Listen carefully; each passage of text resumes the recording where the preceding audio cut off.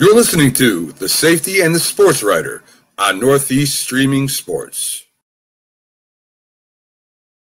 Good morning, everybody. We are back on the 15th of March, getting ready for a spectacular start to the NCAA tournament after some nice conference tournament action this weekend. We got some, and Nate's we're getting ready to talk about the free agent happenings in the NFL, which started today. They can't officially be signed, I guess, till what? Tomorrow, but tomorrow at 4 o'clock.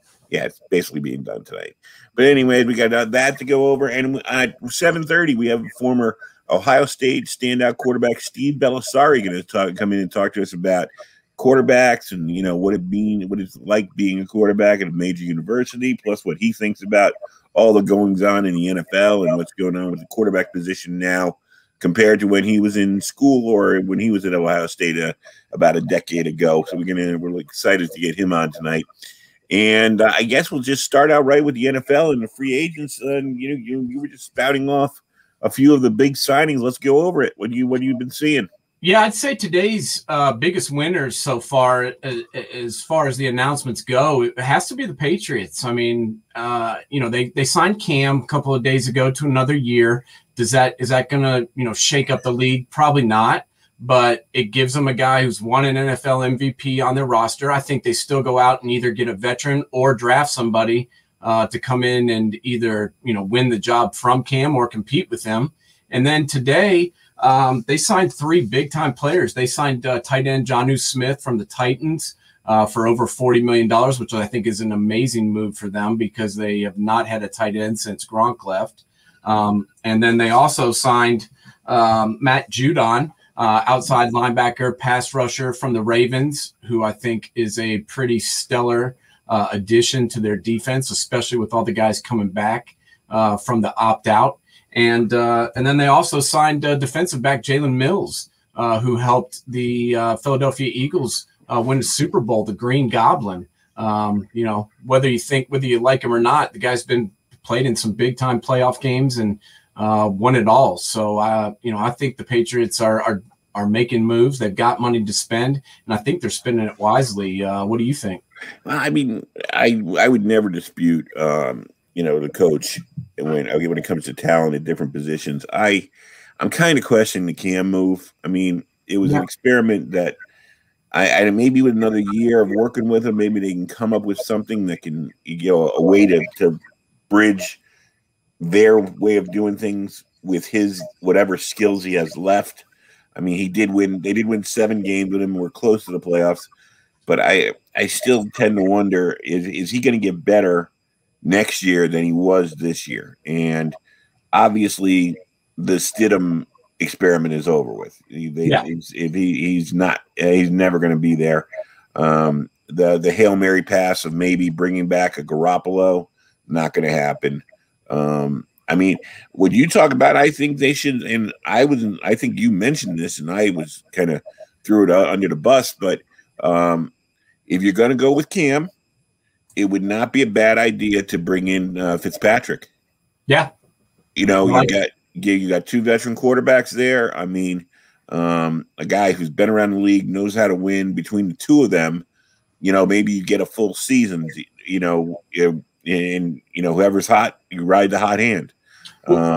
You could still draft somebody. They have the number 15 pick in the draft.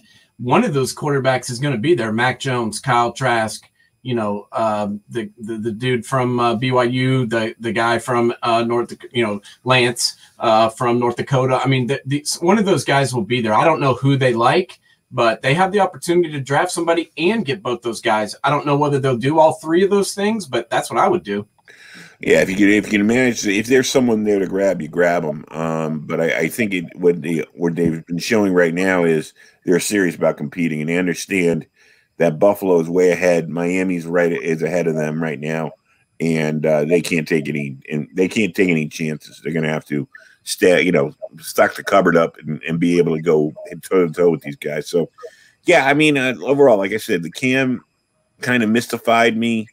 But if he's cheap and they can afford to get another veteran quarterback under the cap with him, okay, I'll deal with that. Yeah. I don't think that's if they just have Cam and they do nothing else, I think it's a bad idea. But for the money that they signed him for, I think he's motivated. I think Belichick likes his work ethic. He said he was the first guy in and the last one out the entire season.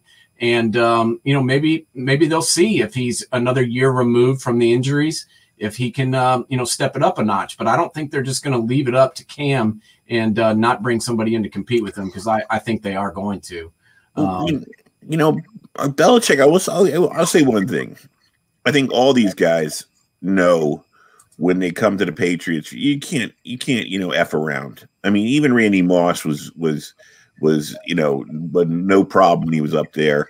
Of course, you have the Aaron Hernandez incident you can point to. You got a few other things that maybe, but for the most part, these guys know when they end up in Foxborough, Belichick won't hesitate to cut him if he thinks they're going to get in the way of what he wants to do. So I definitely think that Cam knew once he got there, he had to put in the extra time. I don't know, but it's hard for me to say because I don't know. Maybe Cam was like that in Carolina too. We don't know. I mean, Carolina is so far off of everybody's radar that no one even cares what goes on there in the offseason. But in New England, you're under a microscope. So yeah, I think he worked hard when he was in Carolina. I mean, obviously, Chico loved him and speaks very highly of him. And they went to a Super Bowl. I mean, he won the MVP. It's not like he was a slouch. And he worked really hard. But there's other moves being made. I really liked the 49ers re-signing Jason Barrett. They took a chance on him coming from the Chargers when he had all those injuries, and they hung with him, and it paid off. He produced. He had a tremendous season 2 years ago and played really well last year. And they're getting him for 1 year, $5.5 million with incentives. So that's really good for a starting corner. And then I liked the Browns signing safety John Johnson out of from the Rams. I mean, that's something me and you talked about weeks ago with the Rams cap issues. There's going to be a lot of guys getting let go from there, and a lot of the guys not being able to be re-signed. I expect Leonard Floyd to be signed elsewhere. I expect some of their receivers to either be cut or the ones that are free agents to be signed elsewhere because they don't have any money. They got all their money wrapped up in 5 guys. And that's a big problem. And I think this signing of Johnson with the Browns shows you that right away because he's played pretty well. And I think the signing out in Oakland, in Las Vegas of Ndagwe, or I can never say his name right, but shows that John Gruden was paying attention to the Super Bowl. He knows how important it is. If he's going to get over that hump against Kansas City, he's got to have a pass rush. Yeah, and Ndagwe, he's got some miles on him, and at times, it showed with the Ravens. But when he was healthy, he made a difference out there, and he still was able to make plays. So I think with all the problems that the Raiders defense has seen, they need to get everyone they can. And I think adding Ndagwe is a good idea. And definitely a step in the right direction, but they got a lot more work to do. Well, they, like I said, the way that Tampa Bay showed the kryptonite of Pat Mahomes is the same kryptonite of every quarterback, it seems, which is get a good pass rush, make it so he can't escape, and just keep coming at him all night long so he doesn't have the time to find those extra guys downfield. So, and speaking of the Buccaneers, and you're talking about showing the pass rush, defensive end Shaq Barrett, he signed a 4-year extension worth $72 million. So they're going to be keeping pretty much everybody in house, which I didn't think they would be able to do. But they've gotten creative with their financing, if I can say it. They got really creative with it, and they've been able to retain pretty much everybody. They added Godwin, put him on the tag, and now they're bringing back Barrett, and they signed a extension with Levante David. They're keeping everybody on the squad. Oh yeah, Camp Happy down in Tampa Bay. It's like I don't care. It's great they won. I get it. They won. They're happy with it. But all this kumbaya stuff. Oh my God! I'm just like, okay, all right. A little bit less of that. Yeah. I mean, they did get some good news, and maybe they didn't even have to spend as much money as they did when Drew Brees decided to finally announce his retirement. Something everybody knew was pretty much coming. It was not written in stone, but it's close to written in stone. Two things. First of all, before we get into his replacement, I remember Drew Brees back when he played for Purdue and Joe Tiller, and he was the guy who put that university back on the map. Him and Joe Tiller together, and it was a great, 3-year run with those two together. And I always was a Drew Brees fan. I mean, I love the way he played quarterback position. I don't know what San Diego didn't see in him, but it was a perfect situation that they gave up on him, and he was able to go and become Sean Payton's dream quarterback for over a decade of fantastic play. And as somebody who always felt sorry for the Saints, when I was growing up, I saw Archie Manning suffer down there. I saw him get his ass kicked week in and week out, even though he was as good as most quarterbacks in the NFL, if not better than a lot of quarterbacks in the NFL. I mean, I have always said, you put him on the Rams, they might have made it to a Super Bowl. I mean, there was no way he wasn't better than Pat Hayden. In Washington had Billy Kilmer and Sonny and Jurgensen, who were over the hill and done. The Chicago Bears had Bob Avellini, who was one of the worst quarterbacks ever in football history. And, poor Walter Payton was getting picked apart. I mean, he could have improved so many teams, and the Saints in that city had to suffer together until finally Sean Payton and Drew Brees got there. So, kudos to them and what they did for the city. Now, from what I read today, Sean Payton's really wants to re-sign Jameis Winston. I don't see it. You are bigger on him than me. I see the potential. I mean, I don't think Jameis Winston's a bona fide, franchise quarterback yet. But if you can get him on a short-term deal and make him earn it, I think you've had him on your system for a year. I think it's a good idea for them to bring him in. And then you've still got Taysom Hill, who restructured his contract. And if Jameis doesn't work out, then you throw Taysom out there and you roll with him. But they don't have the money to sign anybody. Who are they going to sign? They don't have the money to sign anyone else. There was a hockey coach locally who I used to cover a lot, and he used to call his problem children chuckleheads. And that's what I think is Jameis Winston. He has all the talent in the world, but I just think he has a maturity problem. I think he's a chucklehead. I think he's the kind of guy who can't get in. Won't get any consistency out of him. You won't. He doesn't understand. There are great athletes out there in all sports who they just don't understand the gifts they've been given, and those gifts don't last forever. You know what I mean? Eventually, with Cam going through, even if Jameis Winston starts putting something together now, in 7 years, he's going to be Cam Newton or Eli Manning or any of these quarterbacks that get old. I mean, eventually it happens to all of them. So you can't afford to waste the time when you're 21, 22, 23, 24 years old, and you've got all your physical skills. You got to get in there and get the job done. And I just don't see it in Jameis Winston's demeanor. He definitely has some talent. I mean, he won a national championship at Florida State. He won a Heisman Trophy, and then he threw for 5,000 yards in the NFL. So you can't tell me that he doesn't have the ability to do it. And I think this is a real wake-up call for him, man. I mean, he was basically let go and just, an afterthought for the Buccaneers. I mean, I don't care who you are.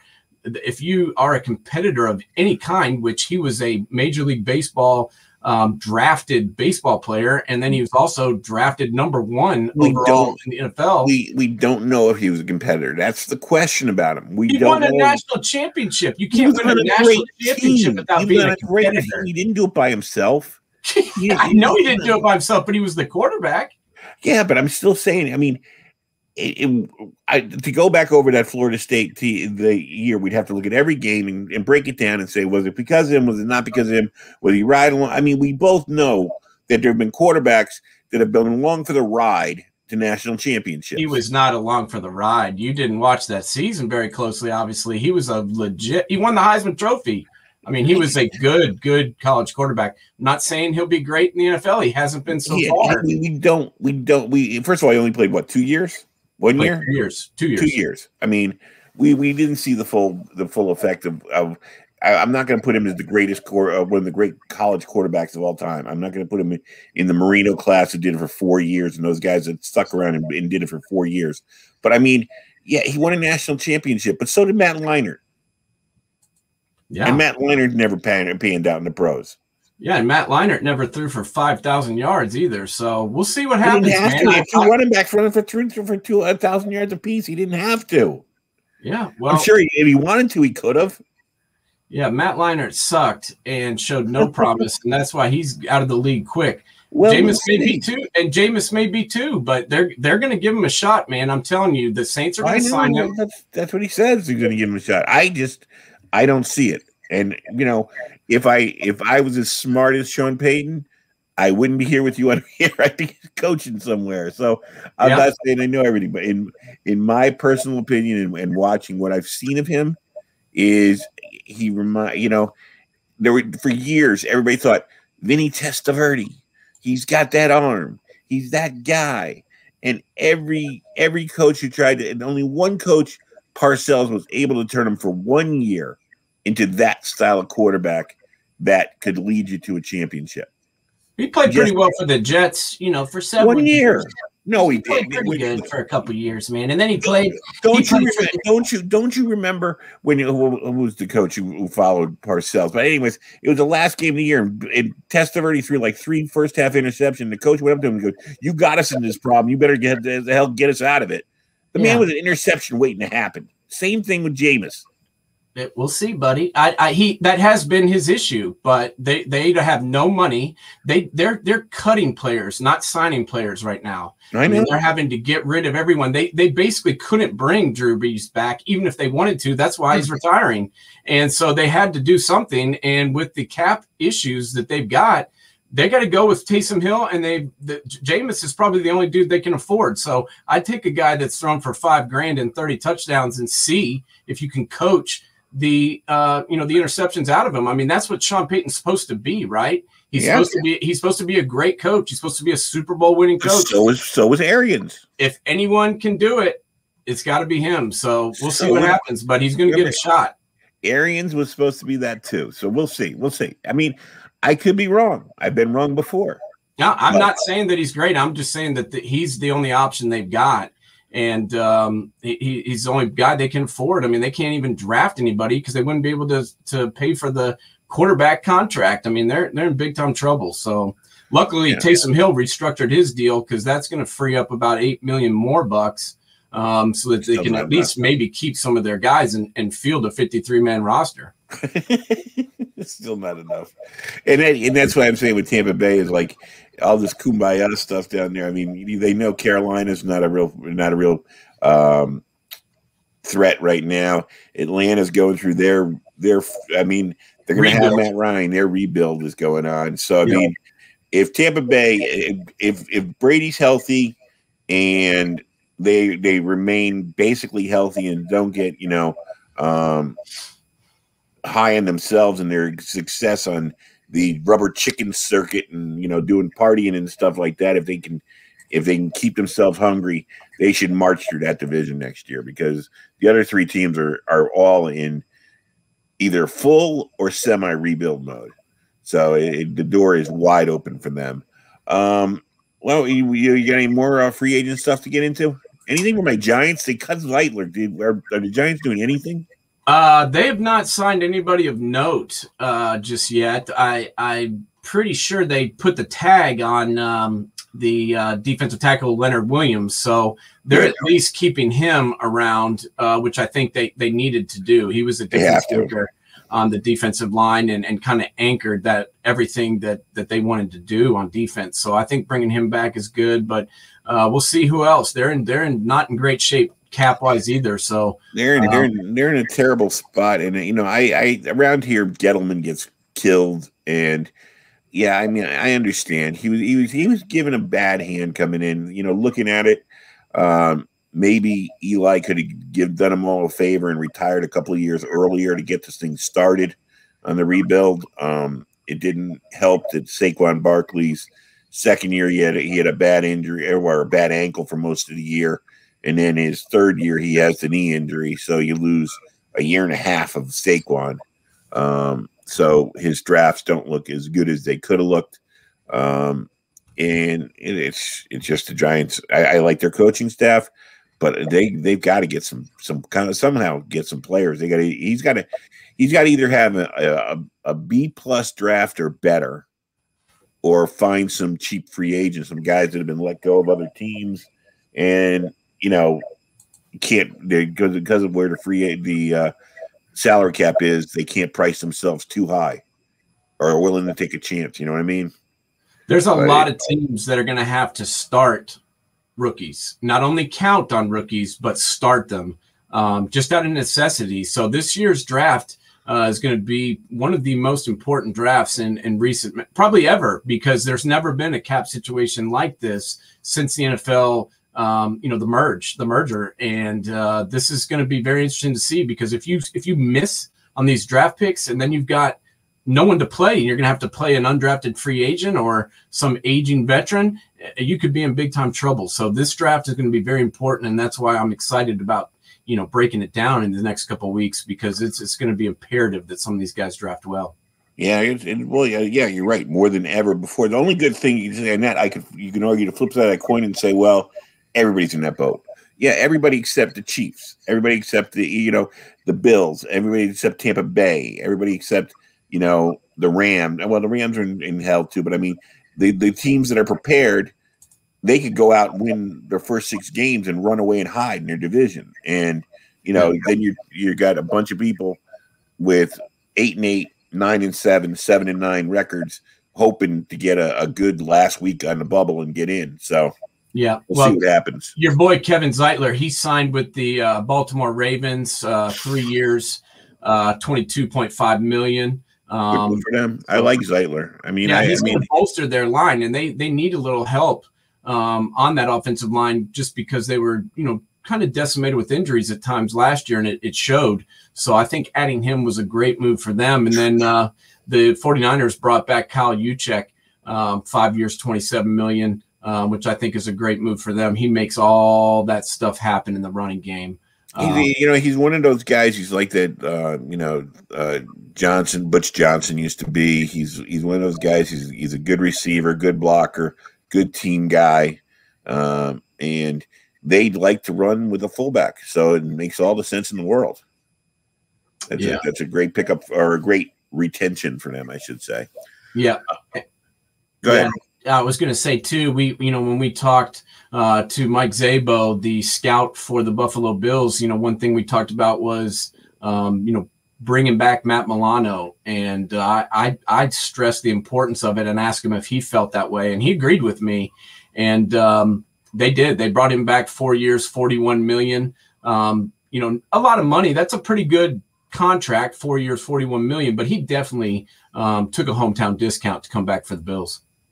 Yeah, but the whole thing is, I love the guy doing that, because first of all, I think in the back of his mind he feels there's business left to be done. They didn't make the Super Bowl yet. Maybe it'd be different if he had made the Super Bowl once, but I think he thinks with his team and his teammates, he wants to make the Super Bowl. So yeah, a little discount, and let's face facts, that discount's not that bad when you think about it. So. No, not for a linebacker. He's not going to have to get a part-time job at Wendy's. He's going to be okay. No, but he left $8 or $9 million on the table. That's for sure. Oh, I give him credit for it.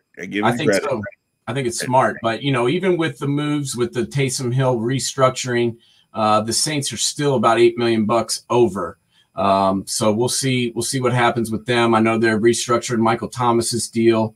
And, they're going to get Breeze off the books, but they're still going to have to make some moves. They cut Emmanuel Sanders also, who was their, number 2 wide receiver. A big pickup of 2 years ago? Yeah, I mean, yeah, he was supposed to be their big, addition because they picked him up from the 49ers last year to be that number 2 guy, and he's gone. Sign me up to sayonara. Yeah, that's how it's going right now. You want to start doing some break? We got, like we said, Steve Bellisari coming up in about 21 minutes. You want to start doing a little breakdown of the NCAA, or we got some others? Yeah. Let's talk a little bit about the basketball. We can talk about that. First off, obviously, we just talked about off air. Indiana's fired their coach again. It seems to be a pretty common theme over there in Bloomington over the past 20 years or so. You get to coach the Hoosiers for 3 years, maybe 4, and then you're gone. And me and you talked about it. They expect, I guess, to win a national championship every 4 years. And if you don't win one, they fire your ass. And was Archie Miller tearing it up? No, 67 and 58 in 4 years. That's not great. But last year they were set to make the tournament and could have had a run, but the tournament was canceled. And this year they had some injuries and had some problems, just like a lot of teams did, and went 15 and 12 or 12 and 15. So, that's it. But now they're paying Sean, that's his brother. Now they're paying Archie Miller over $10 million to not coach. Yeah. But the other thing is there's a couple of universities that are like that. I mean, UCLA. No, even though they've won national championships or won a national championship since John Wooden left, it's not good enough. They were working, Indiana's that way. Those are legendary programs. Kentucky used to be that way in a lot of cases, but I mean, they were lucky because Rick Pitino was there for a while, and then Calipari comes in the door. Tubby Smith was there, so they were able to win and get established again. But for a while, they had a university like that. I mean, it's tough, these blue bloods, and especially for some reason, UCLA in Indiana. UCLA has been a longer run with coaches, but Indiana, they can't seem to find the right coach and come in there and reestablish that legendary position. You know what I mean? I mean, are they giving anyone a chance? I mean, sometimes, especially when you take over and the program's in a rough shape, it takes a while, and the patience is just not there anymore. We know that. We live this sports life every day, and we see coaches, getting the boot, after a year sometimes now. So, they're not the only place doing that, but it's just hard to reestablish yourself as a dominant program when you can't even have any consistency at the top. But I can't feel sorry for these coaches either, because these coaches, like Archie Miller, leaves Dayton. You know what I mean? Shaka Smart leaves VCU. They put these smaller programs on the map, and the minute a big program dangles a little bit of money and a little bit of fame in their mouths, they don't care about the guys and the kids they're leaving behind. They go for the greener pastures, and they grab the money. So they get screwed in the long run. I can't feel sorry for them. You better, if you're going to jump shark and go for the cash, you better win, because guess what? If they're paying you all that money and you're making the NIT, you're going to be looking for a small college job again real soon. And this is the thing that gets you when you sit there and you go, why do these coaches cheat? Why? Because they have to cheat. Okay, why did they do this? Why did they do that? Well, because they have to get the blue bloods that they can use to keep their programs on top, because otherwise they're going to get fired and have to go shop for another job again. I mean, it's the eternal cycle, and it's like nobody is innocent in this game. I don't care if it's the broadcasters who build these guys up to be geniuses. I don't care if it's the universities who pay them all this money and let them run their programs with autonomy until they get caught. Then, nobody knew what was going on, and all this other crap that goes on, and we're all involved in it, and everybody pretends to go, I never knew that was happening. Come on. How did he get the 6 best recruits to come to his university? Please. Yeah, they pay the piper. I mean, it's been going on for forever. And to sit here and act like you don't think that some of these guys are getting paid and that there's not backdoor deals between parents, between AAU coaches, between high school coaches, there's people getting greased all over the place to get these guys to come. And now it's going to be even tougher because of all the other options that we talked about. This new league starting up, the G League option, going to Italy, going to France, going to Lithuania, going to Australia. Plus, hell, a lot of these guys, they sign with an agent right away, and they're just doing their own thing and training for a year. So, they got to grease the wheels somehow to get them to come to the campuses, because a lot of these kids don't care about the education anymore. It's not part of it. I mean, would you be shocked if there was a rumor that the Indiana AD was hanging out in Westchester County right now, waiting for Alabama to send Iona packing on Friday? I would not be shocked. I would not be shocked. As I told you last week, I wouldn't be shocked if after the tournament run is over, that we hear that Patino's going somewhere, because he's not afraid to follow the cash. No, he's not afraid. He's one guy that wherever he goes, he seems to be able to redo the whole program. He's one guy that you got to say will put that team right away. I mean, would I want him as my coach? Oh, yeah, I would bring him in today if I was starting up a program and needed somebody. But you got to remember, you better pay the man, because he's got to cover the cost of all his girlfriends and the suits and all the hangers on, all the cars. He's got expenses. So you remember, and the other thing is he liked being out in Kentucky because he's a big horse racing guy. Indiana's not that far away. You know what I mean? That's horse country too. So he could have his farm where he's raising his horses in the off season and getting ready for Syracuse, or not Syracuse, for upstate New York. If he wants to. So there you go. All right, let's do some quick, because we got Steve. Like I said, he's coming up in about 14 minutes. But NCAA breakdown. First of all, the first day, the play-in 4. When would you ever think that Michigan State and UCLA would be in that group? This year, because half of the Blue Bloods Kentucky. I mean, we got a 68 field team bracket with no Duke and no Kentucky. Yeah. So, and no Indiana and no any of these teams. So to see UCLA, a lot of people didn't think that Michigan State would make it with their 15-12 record. They've got some pretty big quadrant 1 wins. I guess that's how their RPI is pretty high due to some of the teams they beat. That victory against Ohio State was definitely the difference maker, and that got them in to the first, Final Four in. And by the way, for anybody who wants to enter our bracket, it's on our Facebook page, The Safety and the Sportswriter. Jump on in, but give us your entry. We're working on a prize for the winner, and we'll come up with something to do. But actually, just get in there and give us your picks. We want to make this fun. It is our first year doing it, so we want to get some people in there. We want to see who can come up with the best picks. I just scratched down some matchups that I think are intriguing in the first 2 days. Florida against Vatech. I think that's going to be a good matchup, a 7 against a 10. Utah State, I wouldn't be surprised if they take out Texas Tech for some reason. I'm very unhappy that Loyola has to play Georgia Tech. I think Georgia Tech is going to ruin their run. I don't think we're going to have another beautiful Loyola run to the Final Four. But Tennessee against Oregon State. Here's where I want to get your opinion. Tennessee, you've been watching them all year. Oregon State, I don't know a lot about, but they are a Pac-12 team. Number 12 against number 5. That's kind of one of those upset combos, the 5 against the 12. That's sometimes where the upset comes out of. And Oregon State is not Valpo. It's not one of those teams. It's an established team. How do you like about Tennessee having to take them on in the first round?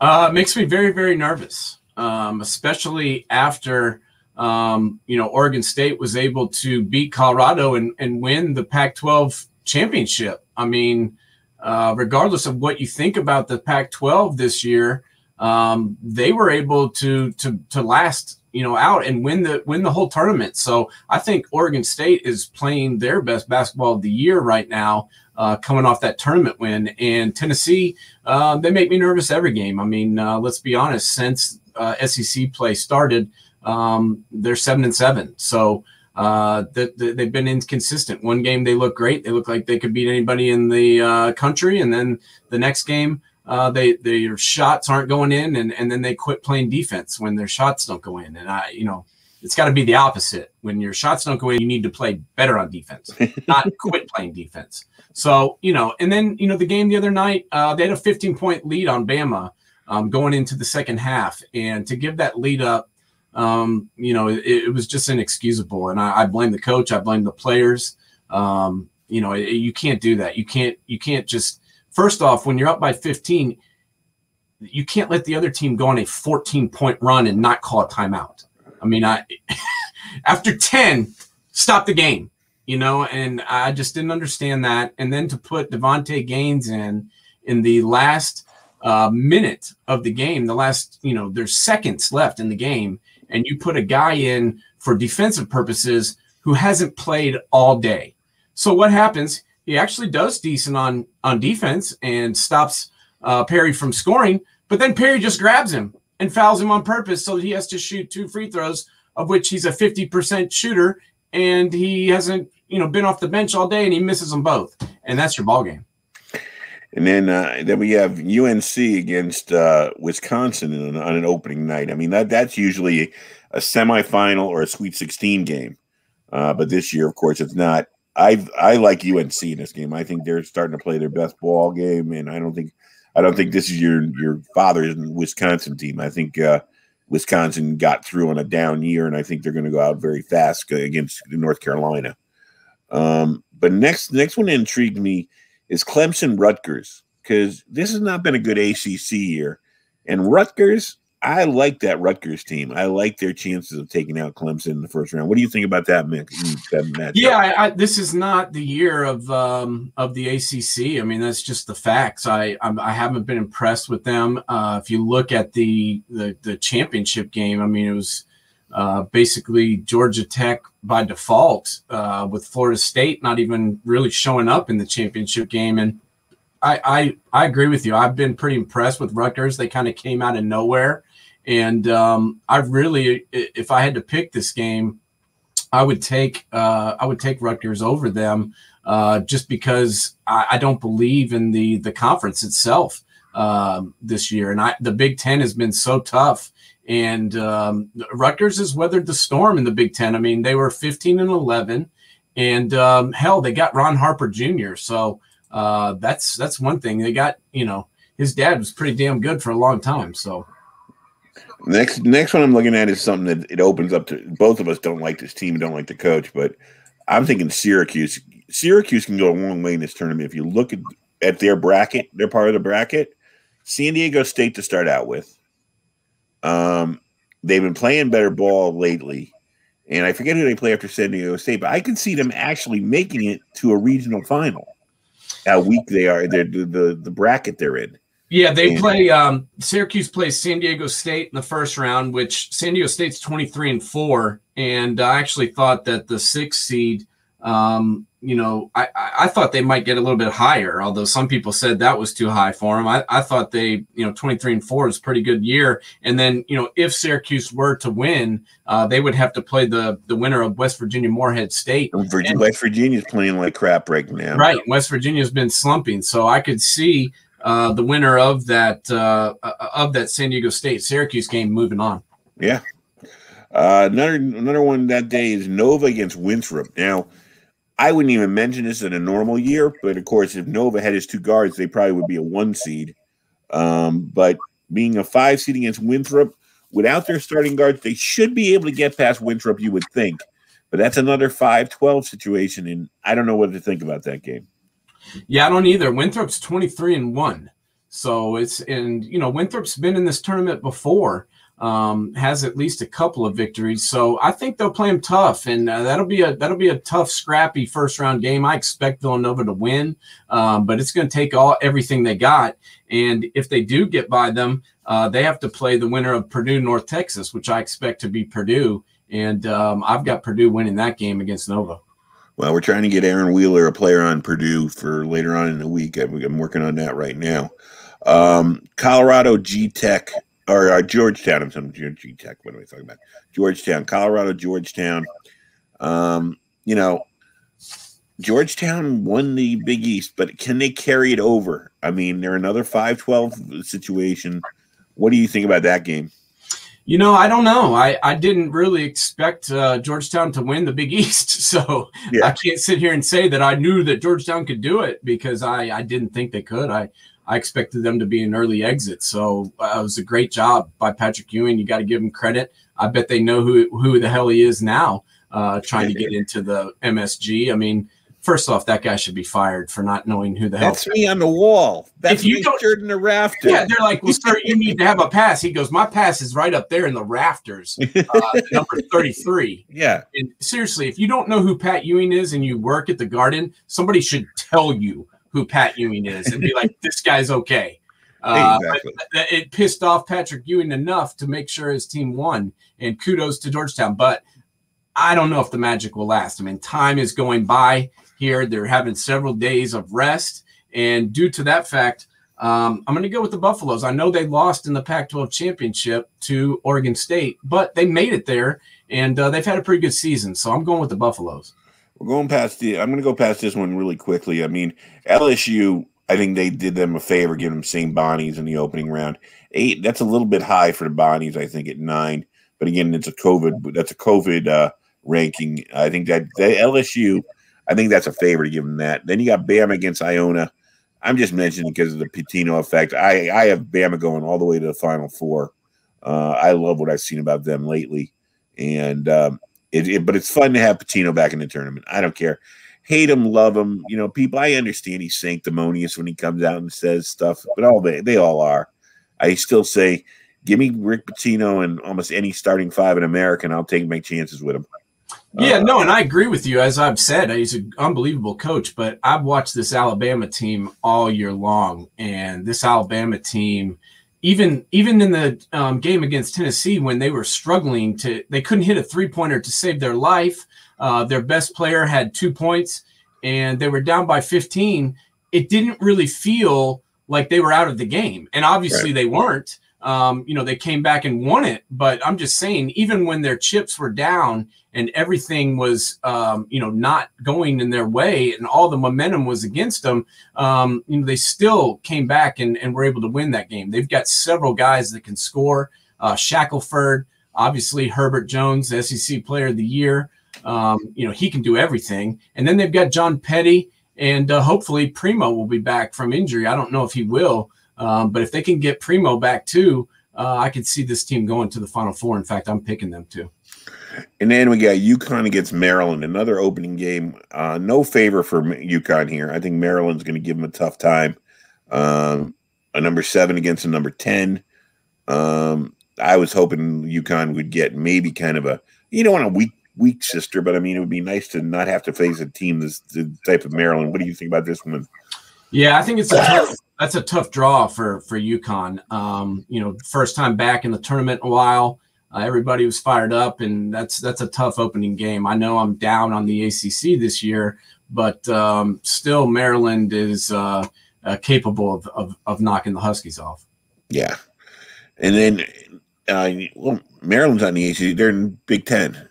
Yeah, that's true. I am high on the Big Ten. Yeah, they played. That was the best conference in basketball. I agree. Oklahoma, Missouri, an 8-9 game. This is another going where you look at it and you go, these two teams shouldn't be playing till next week, but they are playing opening. We're going to lose one of the top teams. I hear a lot of people are jumping off the Sooner bandwagon and calling them a fraud. And I know you've been high on Missouri for the last couple of weeks. Would you go with Missouri on this one, the Tigers?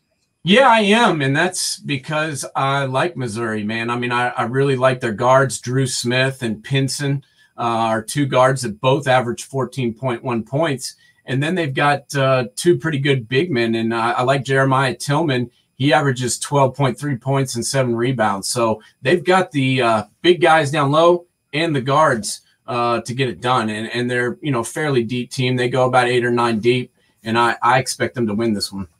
All right. Well, we got Steve Bellisari about ready to come on. I see him in the bullpen, so we'll bring him on with us. Hold on one second. Steve, welcome to the show. How are you doing tonight? Good. How are you guys?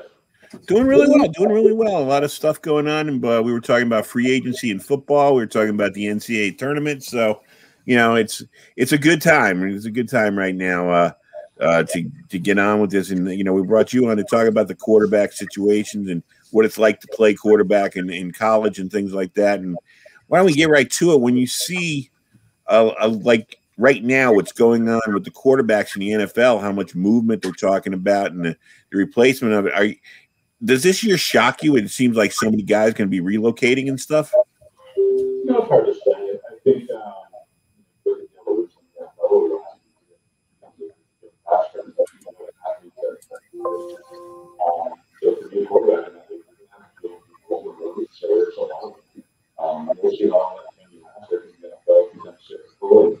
things change pretty quickly, but right now that's going to be mobile and athletic.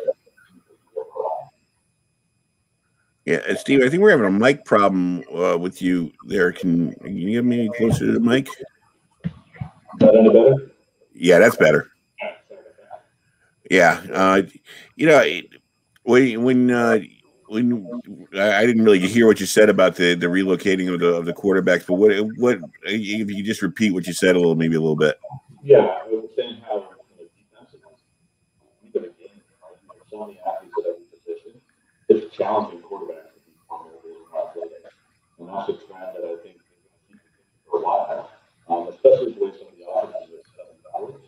But the reality is you have to be able to move fast and move quickly, or you're not going to keep going. Still having problems? Yeah, still having a little problem in picking up what you're saying. Anyway, I can get this on my phone. What? Yes, you got maybe some earbuds that would work. How's that? That's good. There you go. I have a mic, and it was using my default mic. So sorry about that. Oh, you're good. That's okay. That's okay. As long as we can hear you. So, all right. So, right? Yeah. So, I mean, the NFL, you said it goes on every year and stuff. It was just the way that things are today. It just seemed that with the rumors going around, this guy's going here, this guy's going there. We don't know where Deshaun Watson's going to be. It kind of, as a fan, it leaves you up in the air. You're wondering, well, who am I going to be rooting for? It's kind of hard, but yeah, I mean, you understand because you've been through the business of it. So go on. Well, a little bit of what you were saying about it. No, I was talking more about the evolution of quarterbacks and the need to be mobile. And if you look at kind of the legends that have been playing the game, right? You've had Brady, you've got Drew Brees and others that are starting to retire, and you got this new guard coming in. And the NFL is changing, right? So there's a lot of moving pieces, and quarterback, I hate to say it, but there's not a ton of guys that you could just plug and play and go win football games with, right? So they're challenged at finding people that can actually go move the needle. Oh, yeah, no doubt. It's first off, it's great to hear your voice, Steve, and great to see you, man. We appreciate you coming on. And I agree with you 100%. I mean, with the retirement of Drew Brees today, it's a new era. And, we're seeing Lamar Jackson. We're seeing Pat Mahomes. I mean, he's more of a pocket passer, but Pat can run when he has to. And, Justin Fields, he's a dual threat guy. So, I just want to get your thoughts on these dual threat quarterbacks. Jalen Hurts is another great example who will probably be starting for the Eagles. Get your thoughts on them, taking over in the NFL and maybe the offense is changing a little bit from what they've been in the past. Yeah, that's what I was saying earlier before the mic was messing up. You've seen defenses evolve to where they have so much speed at every position. And the fact that we have defensive ends running 4.3s is uncomfortable, right? So to be able to play that position and do it effectively as a quarterback, you have to be mobile. I think Tom Brady is one of the few guys that doesn't move around a lot. That's really effective. But they do a good job pre-snap and getting the mismatches and things they want. But, you hit the nail on the head. Mahomes is more mobile than people give him credit for. And he only uses it when he needs to, which is why he'll probably have a really long career. But that position's changed. And I look at the offenses that have been set up in college. They're exploiting that, and that's kind of transitioning to the NFL. We'll see how long it lasts, though. If there's one thing I do know with defenses in the NFL, they're really good at finding ways to stop that. And case in point, look what happened in the Super Bowl. So, yeah. Well, is it an extension of the spread formations that's become so prevalent that it makes sense to have a quarterback because he can pick and choose his holes and stuff? Is that some of the things that's gone into the evolution of using the running quarterback or the dual threat quarterback more? Yeah, yes and no. I mean, if you look at the college level, why the spread is so effective, and if you go back in history and look at Oregon when they started it, it was really to get mismatches for running the ball, right? They didn't have big offensive linemen like we did, and it allowed them to get to the second and third level with their athletes. Now, fast forward, they're doing that with wide receivers in space and just trying to find the mismatches. And you can do that in college pretty easily. I mean, look at the Ohio State-Alabama game. They found our mismatches and they exploited it. In the NFL, finding those mismatches with the spread becomes a lot more challenging, right? Because you have a lot better athletes at every position across the board, but it's evolving that way, right? And so the emergence of big tight ends that are really athletic that create mismatch problems, I think that's a trend that's here to stay for a really long time. And that's going to continue to evolve with these quarterbacks that are athletic as well.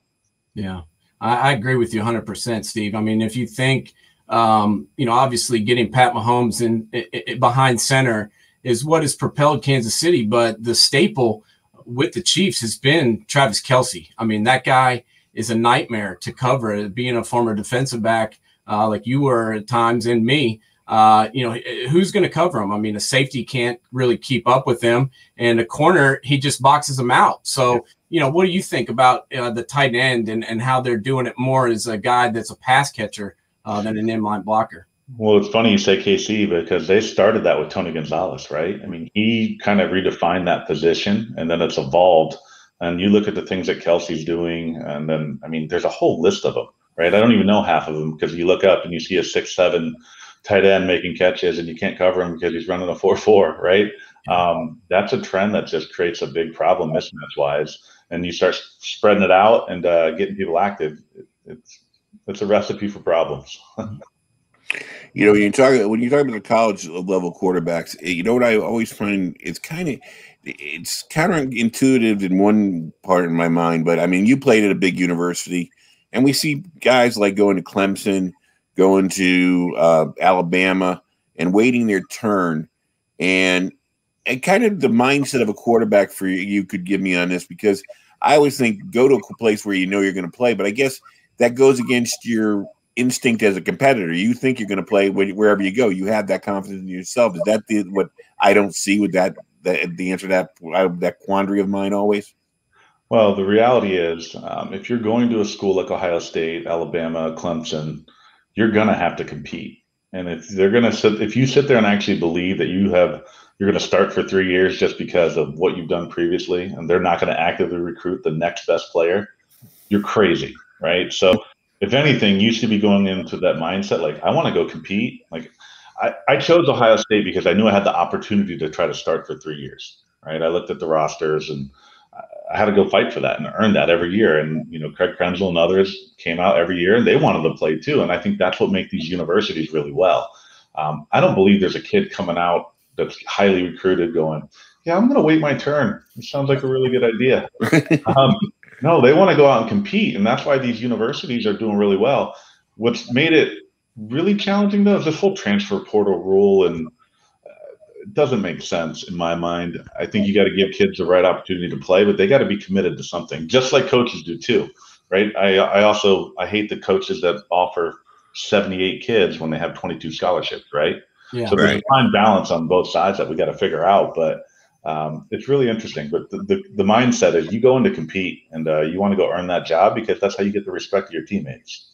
Yeah, definitely, Steve. And these kids, they want to win. They want to win championships. I mean, I'm sure that was part of your decision making. Now, you'll know better than me, but a lot of these top tier guys, they want to go somewhere where they're competing for a conference and competing for a national championship. And that is what me and Joe have been talking about. The last few months is some people are a little bored with college football now because it is these same teams. It is my Buckeyes, your Buckeyes. It is the Bamas. It is the Clemsons. They're there every year. Do you think that's a trend that'll continue and that these teams will keep doing it? Depending on the coaching, right? I mean, if you go back into the 90s, think about Florida State and Miami, right? Yeah. They were always a part of that conversation. I grew up in South Florida, so I heard it a lot. And then, Ohio State had its runs, and so did Alabama.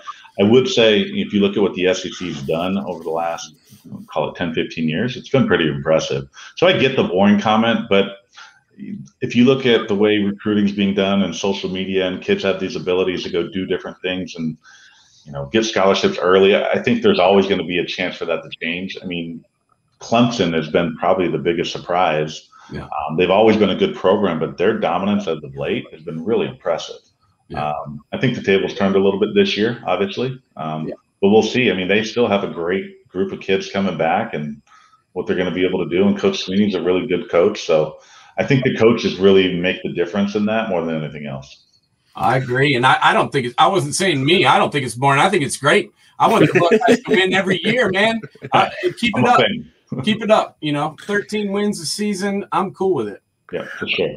Now, I don't want to put you on the spot to be critical of any coach, but as a Notre Dame fan, what I find incredible is I don't want to say they get good quarterbacks, but they don't seem to get that dominant quarterback, that Trevor Lawrence. And I mean, Notre Dame's always on TV. Notre Dame's always going to, if you're a Notre Dame quarterback, you automatically are kind of in the Heisman discussion just because you're a Notre Dame quarterback, or at least that's the way it used to be. You have your own network. Exactly. And, right. It's like, I just can't get why they don't get that primo quarterback. I don't know if you have an opinion on it or whatever. I don't know. So, coming out, I was recruited by Notre Dame. I wanted to go there, actually. Catholic kid, that was something growing up watching it. But getting recruited there's different standards just from an academic standpoint. And, say what you want. Kids go to college on a scholarship to play football. Yes, they will get a degree. But the reality is those top-tier guys want to make sure that post-college, education or not, they have that shot to play football, right? And, Notre Dame's done a good job of putting out, a lot of players in the NFL. But outside of Joe Montana, right, recently, they haven't had another quarterback go into the NFL. And you can say the same for Ohio State, right? If you look at our positions, quarterback's not been the position that's like we're running people into the NFL and doing really well. You look at defensively and offensive line and running backs, receiver, like we have a ton of those. But, just if you think of going into the NFL, Ohio State and Notre Dame aren't the tops when it comes to that at times.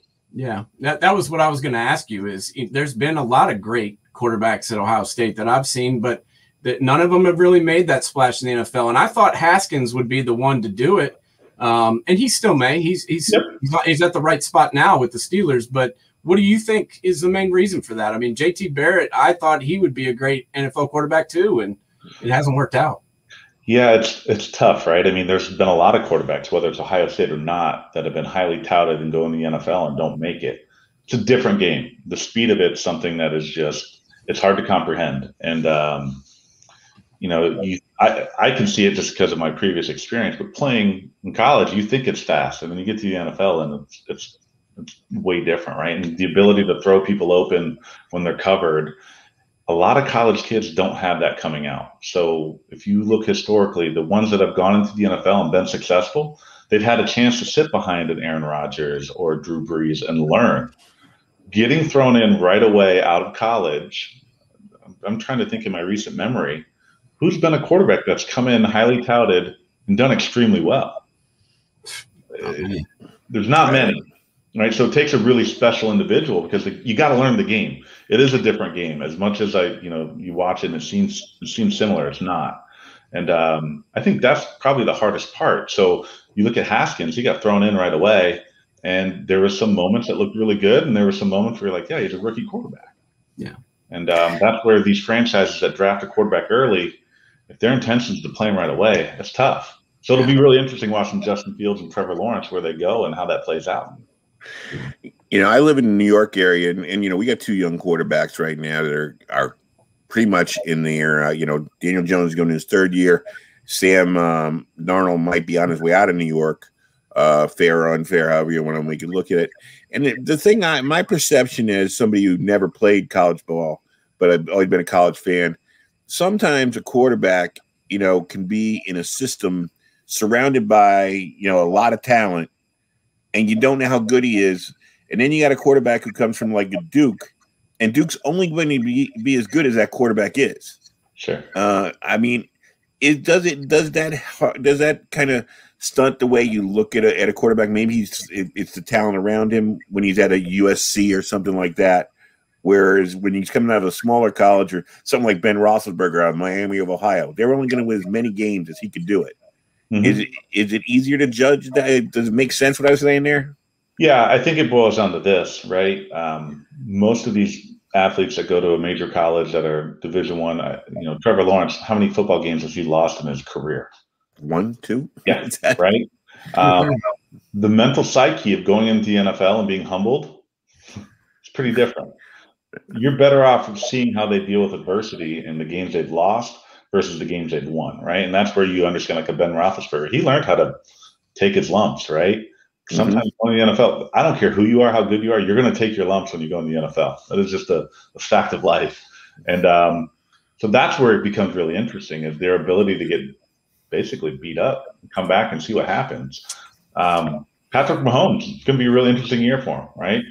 That Super Bowl, they got exposed. That defense got after him, put him on his heels. He gave it all he got, and he took a lot of shots, but now he's got to come back after losing a Super Bowl and do it again. Yeah. And it'll be a really big year for him. And I'm more than confident he'll do it. But you've seen other guys. I mean, look at San Francisco, right? They got beaten in the Super Bowl 2 years ago. They didn't show up this year. And Garoppolo was a different guy, because that part of the game, that mental aspect, that's the biggest part, and that's what separates the top tier quarterbacks. I agree 100%. And with the mental aspect of it, I've got to imagine that the patience factor has to weigh on these kids too. I mean, we were just talking about Haskins is a great example. He finally was the starter, named the starter this year at the beginning of the season. He started 4 games and got yanked. I mean, when did 4 games become the barometer for telling whether or not a guy can do it or not? I mean, you got to think that the patience factor has got to be in their heads. Yeah, that's part of it. But I mean, you live in New York, right? 4 games, and it's a trial. They don't want to wait through it, right? They don't care. They want to win now. Yeah. And that's why it's a big boy game, and you're getting paid. You're a professional, and you better take those lumps and deal with it, right? So it's tough. If he earns that job, he's got to go in, guns a-blazing and win football games. If not, 4 games is almost about right? Because that coach is going to get fired too. That's the inevitability in the NFL that I don't think the general public understands. Like, everyone gets fired.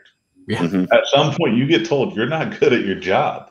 Right? And they're always looking to replace you. No matter how good you're doing, they're looking for somebody cheaper to take your spot, even if you're good. Yeah, they did it in New England with Tom Brady. Yeah. I mean, it doesn't matter who you are. That day will come. and with, as an athlete, Father Time is the only person that's undefeated. So when back to when you were talking about the quarterbacks recovering from Super Bowl losses, even when you're talking about the Rams gave up on their quarterback already. I can only think of like John Elway is the only one I can think about that lost the Super Bowl and actually came back to win a couple. Yeah, right. That is the quarterback that, in my mind, that he still was an amazing player regardless, was Jim Kelly, right? He had tough losses, but every year he got back there. He's a different breed in my mind for him, his ability to handle that, right? But there's not been a lot of quarterbacks that can do that. No, you keep the team on the even keel and everything.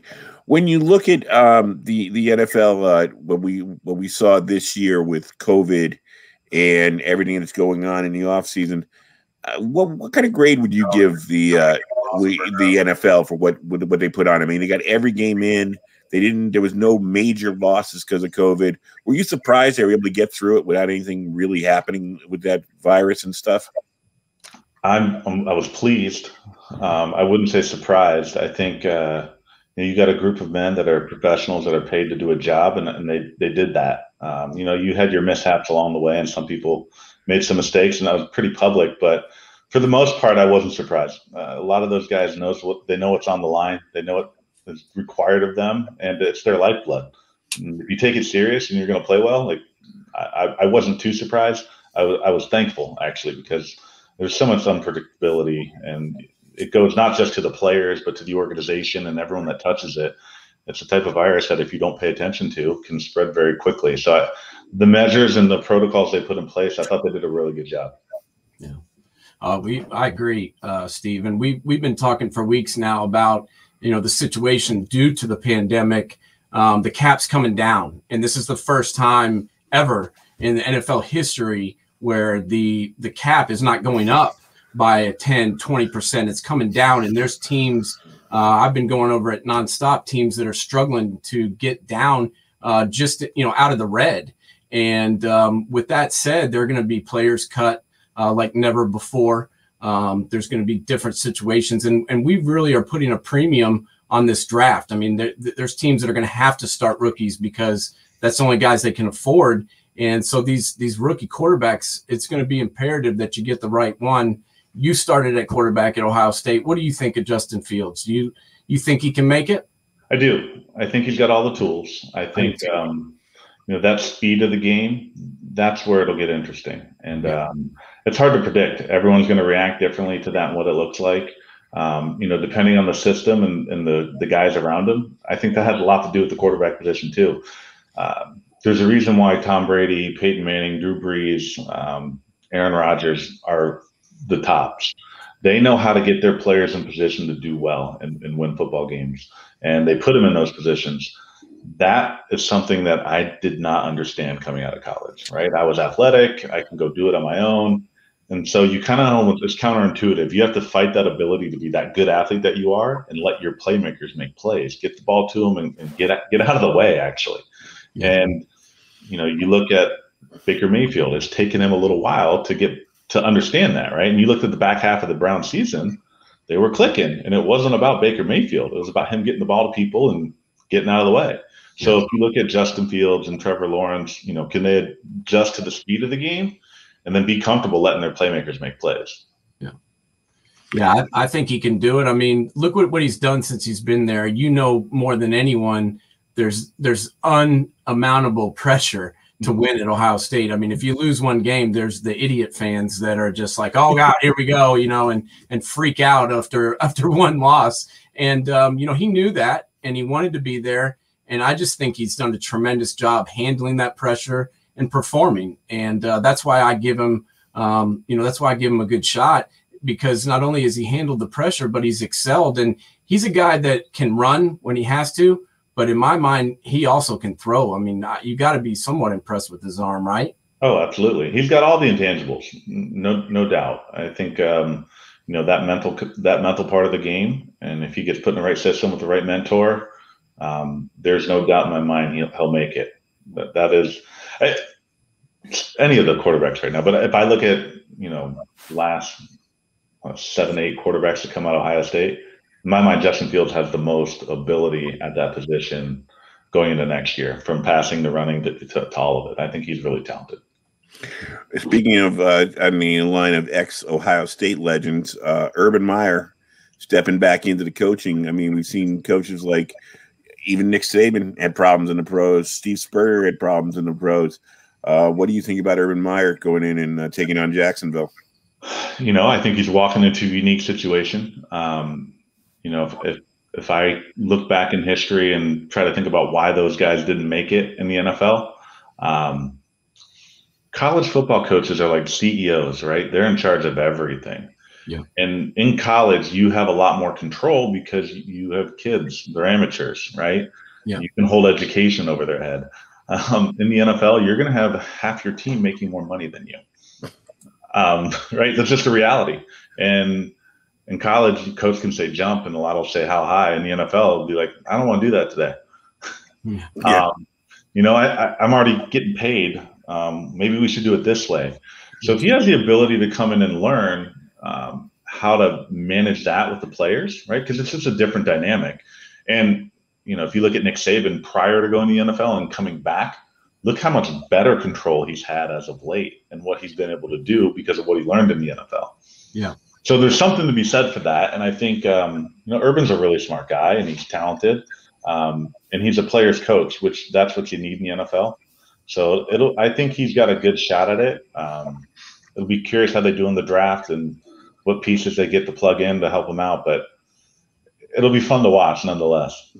I agree. I mean, let's be honest, even back in the day when me and you were in school, he was winning at Bowling Green.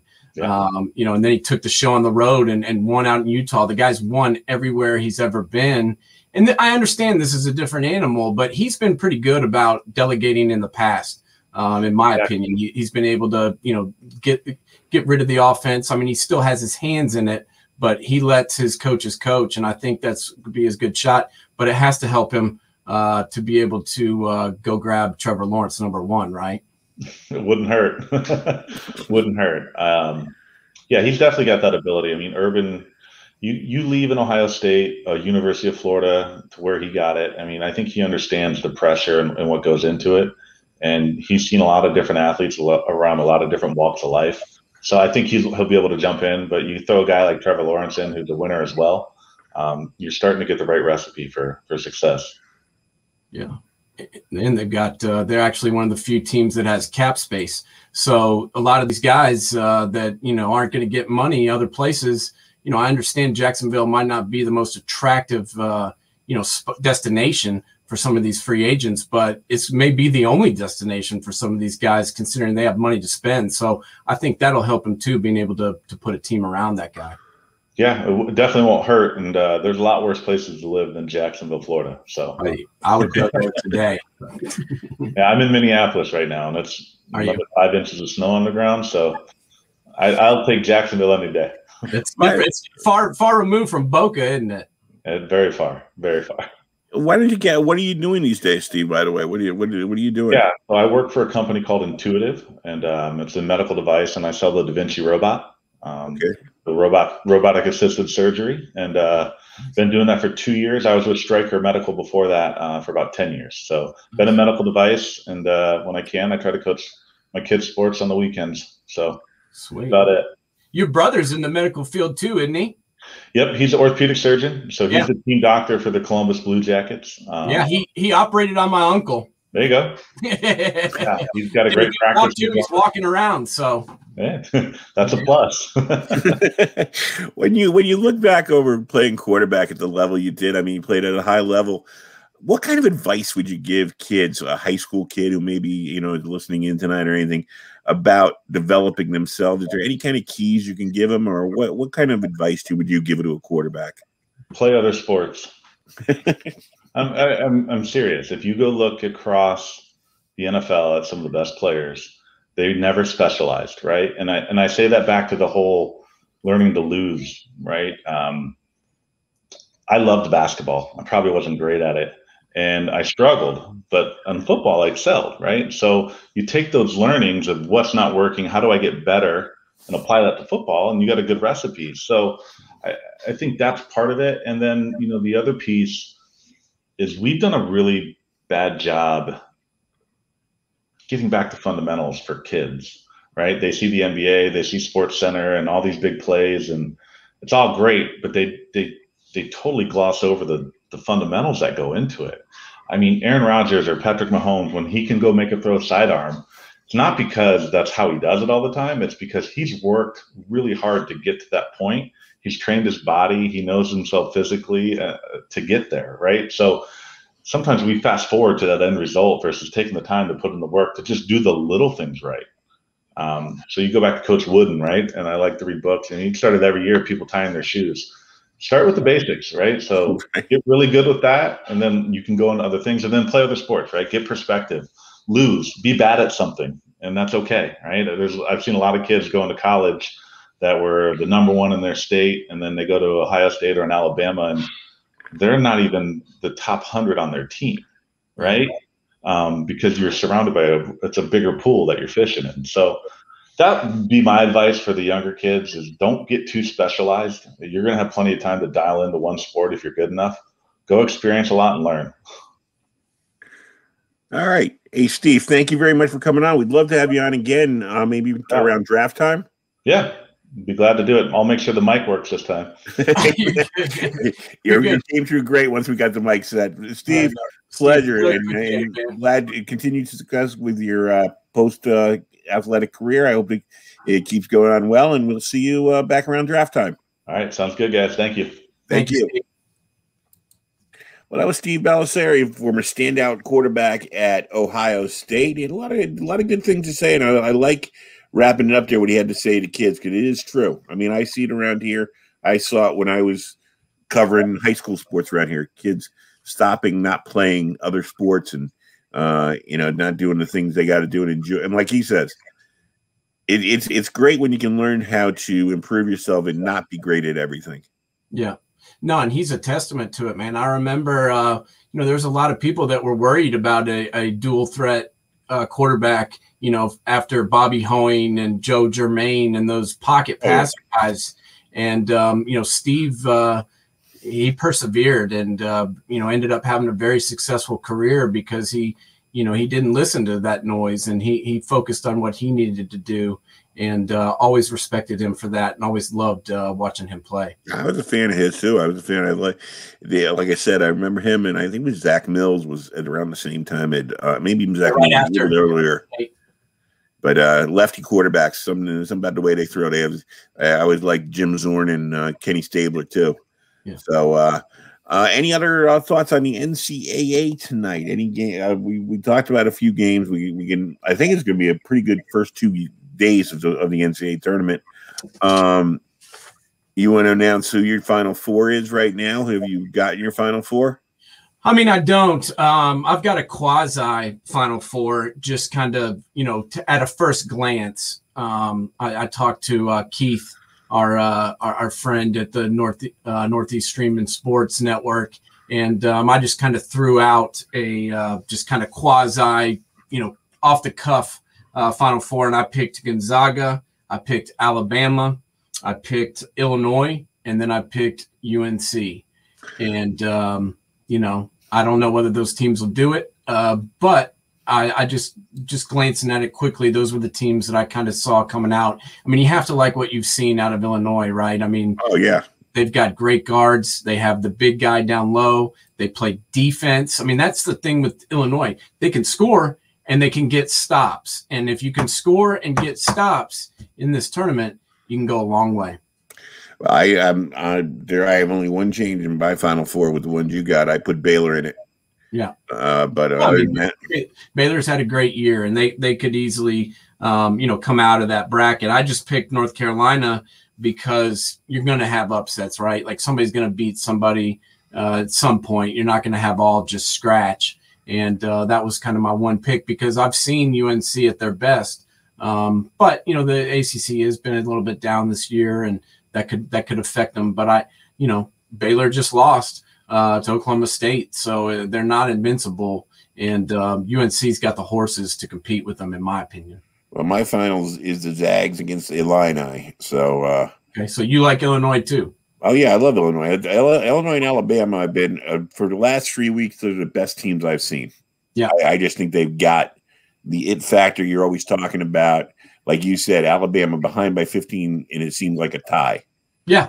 And, Illinois, at any time, that even it just seemed like they toy with teams sometimes. They let them get close, and all of a sudden, now we'll go out there again. Yeah, that's the thing with those two teams, with Illinois and Alabama. They can get behind and still come back because they can both shoot the three ball. And like I said, both those teams can defend. So they can rebound stops. You're never going to climb your way, scratch, claw, fight your way back into a game if you can't stop the other team from scoring, because you'll never close the gap. And those two teams can do it.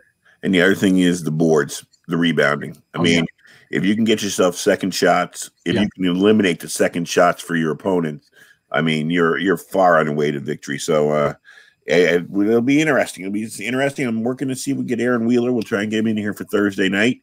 We had a great Steve Bellisari was a great guest tonight, and we're on a streak on Mondays. We got to start getting a Thursday guest in here, and hopefully we'll have Aaron Wheeler, and we'll be back on Thursday night. People, remember, on our Facebook page we have a link to join our bracket. We'd love to get as many people involved as possible and have a fun time with the NCAA tournament. It always makes a great month of March when we can get people, looking at their brackets. Yeah, no, I think it's fun, man. I got away from it for a while just because it's so crazy. I wanted to enjoy the games, but this year why not? Fill a bracket out, come to our Facebook page, just participate, man. It'll be fun. The winner will get something, and also we'll get some bragging rights. So go fill one out. Take 5 minutes, fill a bracket out, and beat us. That's it. All right, Nate. I will see you on Thursday night, and everybody else who tuned in. Again, thanks, Steve Bellisari. Great guest tonight. And we'll be back on Thursday night at the same time. The Safety and the Sportswriter with Knoxville Nate and Big Joe. See you guys later. All right, guys. Adios. See you, Joe.